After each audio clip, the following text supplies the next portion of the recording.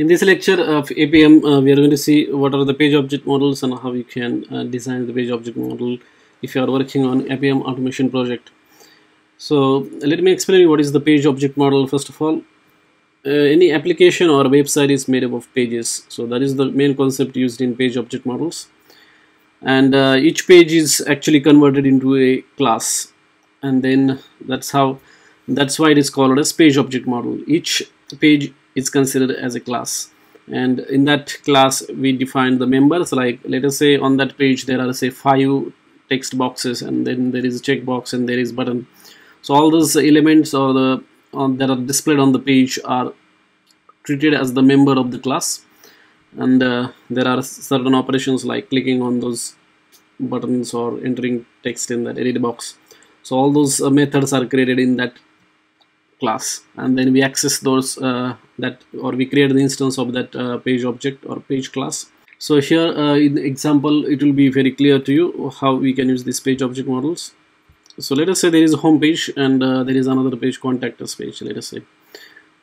So you can see here I have created one class, home, and this base page is like the common operations that you can do on the elements.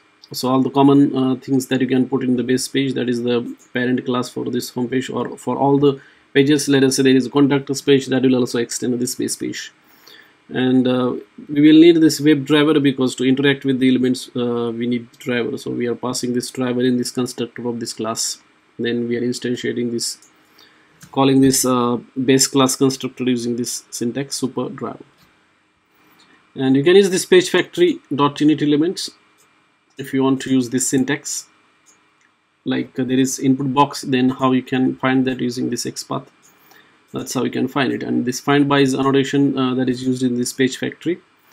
So, but Pagefactory is a API that is provided within the Appium or the Selenium, and you can use that, but I don't recommend using that, because the reason is that you can see here it returns the web elements. It doesn't return the actual XPath or the by instance.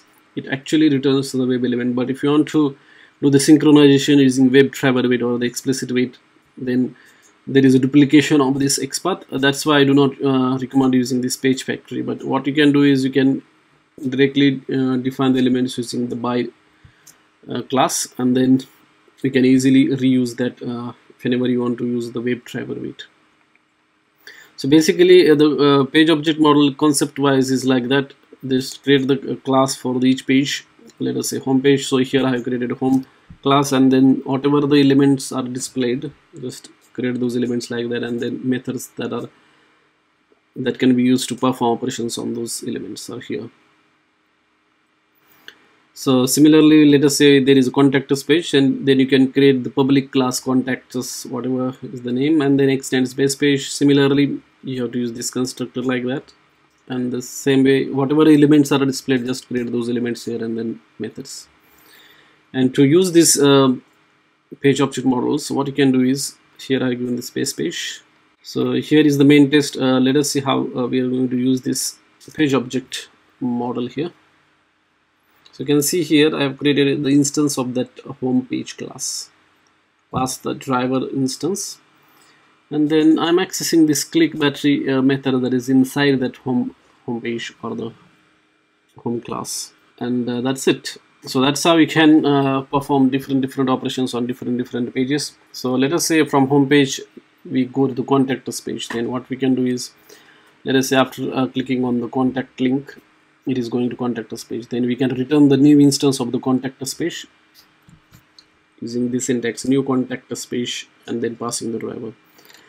That's how you can use this page object models. It is very useful and the best way to automate any web application or the mobile application. The reason being, it removes the redundancy in the code, and if a certain page changes, you have to make the change at one place, not all or multiple places. That is the main benefit of using these page object models.